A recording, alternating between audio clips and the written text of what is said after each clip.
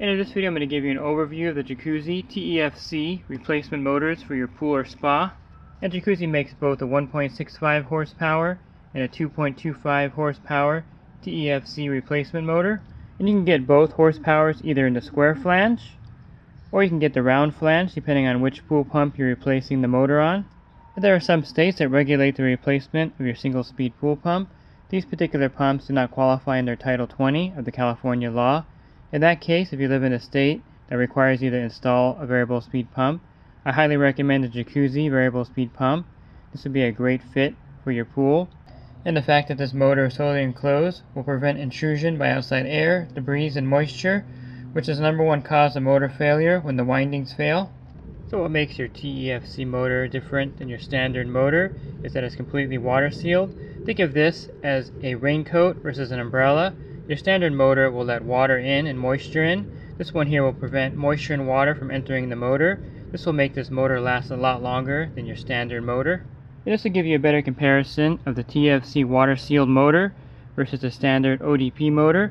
You can see all the vents here that let water and moisture in that will eventually cause this motor to burn out. And the TEFC motor is completely sealed. Let me take the top off of the 2.25 horsepower.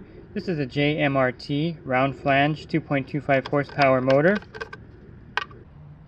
It also features a top mounted conduit box, which makes this very easy to install, especially in tight equipment areas. And these motors use a run capacitor, which removes the start switch, which is one of the leading causes of the motor not starting. So both the 2.25 and 1.65 version are dual voltage. You can see the voltage indicated here at 230 volts. You would just get a small screwdriver and you can change it to 115 volts. You want to make sure you set the motor for the correct voltage of your system. So depending if your system is wired to a single breaker at 115 volts or a double breaker at 230 volts is where you would have this switch before you wire it. And then you would just simply refer to the manual for wiring. And so you can see the wiring and setup of this motor is very easy. It also has a connector built in for the bonding wire.